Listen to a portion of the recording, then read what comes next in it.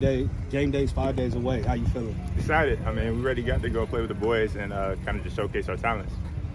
How was your preseason personally? My preseason was amazing. Learned a lot. I mean, got in there with the boys, started working straight dog work, what guys Coach Henny would say. We had a blast, had a great time learning from each other, getting better, and just ready to go out there and compete. Now that you've had a month of real practice with Coach Henny, what's it been like? What did you learn from him?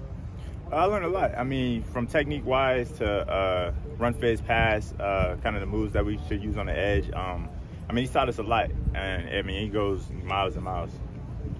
How much do you think you've grown since last year?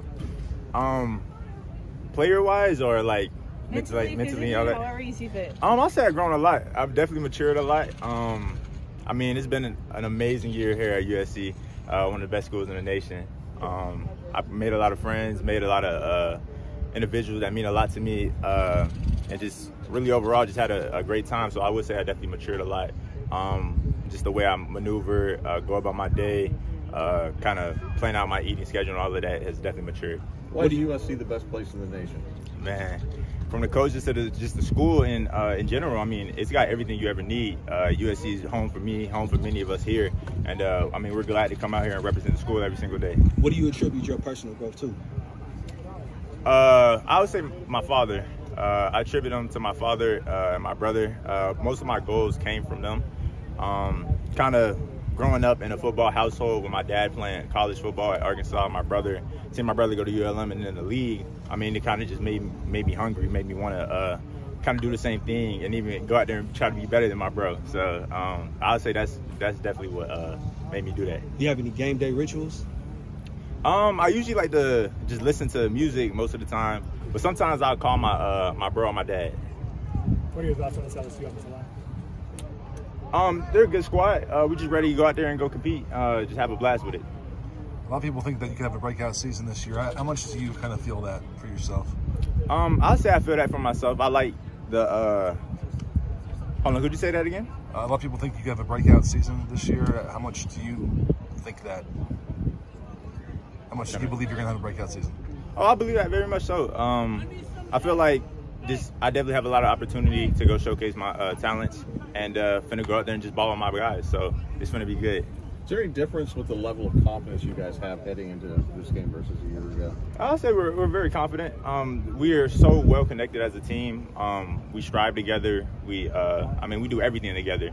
It's you can tell it's not really just individuals out there. It's really a whole team and a whole unit. And I mean, that's kind of how we are rocking. At what point did you guys have like a real command of this defense? I'll say early. That was one of the main goals, was to all play as a unit, play as one. Trying not to play as individuals because, I mean, a whole squad is better than one person. Brandon, did someone ask about Will Johnson's comments already? Or was that Will Campbell? Sorry, excuse me. Nah, we just got excited to go out there and play. It didn't mean too much.